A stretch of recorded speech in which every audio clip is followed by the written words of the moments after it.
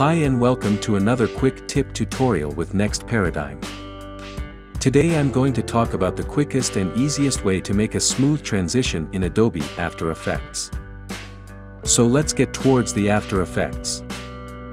Let's start by creating a new composition for this animation, which is going to be of a standard size 1920 by 1080 pixels and 30 frames per second. Rename it to Smooth Transition. And take the composition to 10 seconds long. Press the OK. I'm importing two videos into the composition. Drag them down to the layer panel.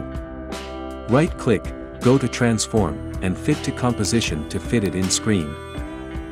Then, for creating a rectangle, right-click on the layer panel. Go to New and create a new solid. Select the color that you want. I'm going to select dark yellow. Now click Ctrl and Y to change the color and create a new solid that you want. Again click Ctrl and Y, change the color of the solid to something that you want. Pull these solids to the middle of the two videos. Now you can see we have two video clips and three solids of different colors. Now select the top four layers. And move the time pin where you want to end the transition. I'm going to 3 seconds forward.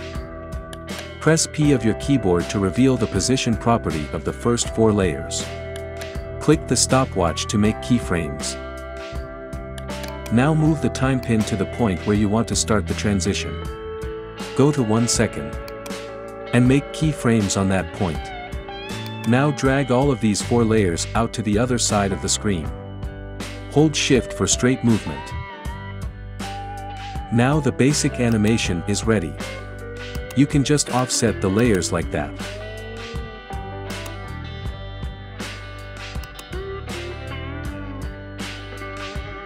Also, enable the motion blur to make the movement smooth.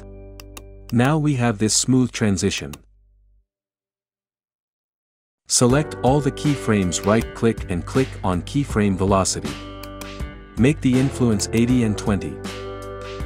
You can just offset the layers close and open for making it unique and beautiful.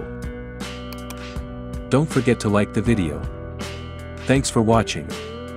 Subscribe to our channel and also watch other lessons related to After Effects.